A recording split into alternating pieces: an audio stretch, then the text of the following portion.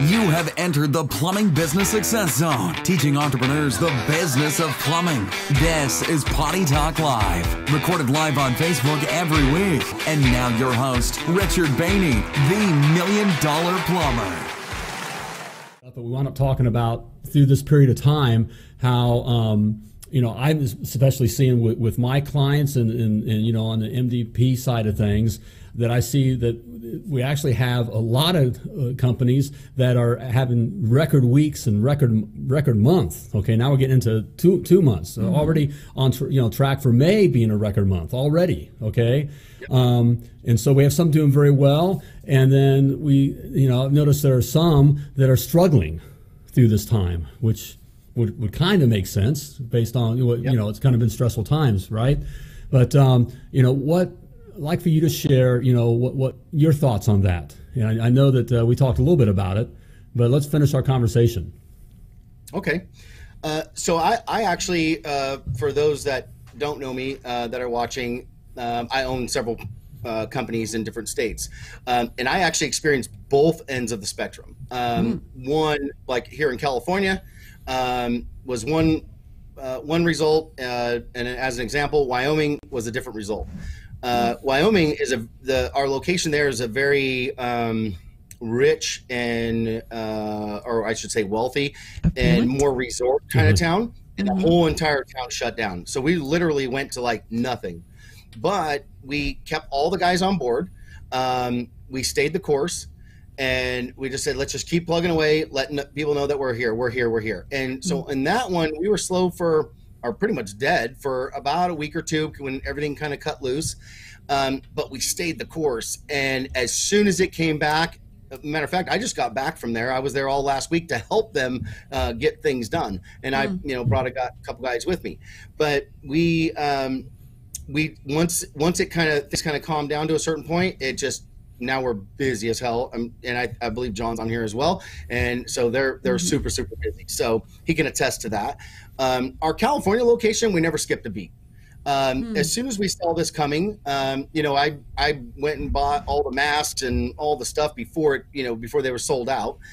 We bought the full suits, and just in case for those, clients that want that.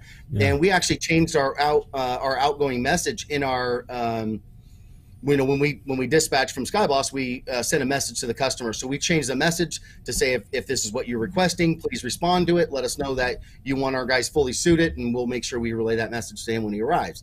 So when they get there, they knew whether to suit up or not. We always wore the face mask just because it was kind of the thing that we had to do here once we went to a client's home. But if they wanted full suit, we were ready.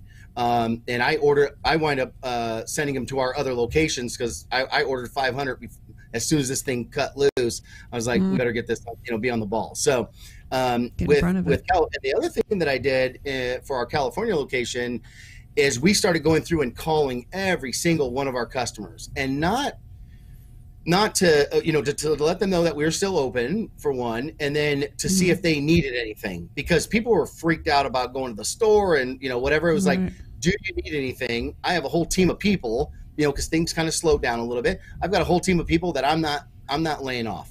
I'm keeping them on staff. They have nothing to do right now because things are kind of, a little wishy-washy. Crazy. So do you need anything? We'll go pick it up for you. And we delivered dog food and water and toilet, all kinds of different stuff. Wow. And we didn't charge our clients. We did it for our clients. So what happened was they started going on, all Facebook and telling their friends and things like that. And it was a matter of days, maybe 3 to 5 days, that it was a little sluggish. And then all of a sudden, boom, it just went right back to normal. And as a matter of fact, about 3 weeks ago, we had our record month ever. Wow. Through this period of time. And what I love, Larry, just through that, I love the nugget there, guys, that I want you to hear was this proactiveness.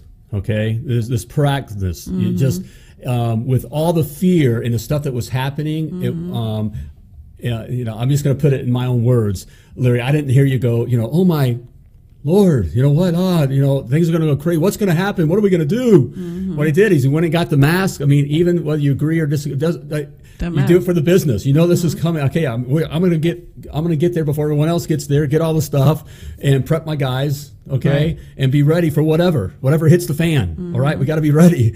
And so there's this attitude of adapting. Adapting, right? We're going to take the hill no matter what. We're going to take the hill. You know, and I love it. And Larry, that's the key that I see with certainly with the ones that my clients, private clients that we work more closely with.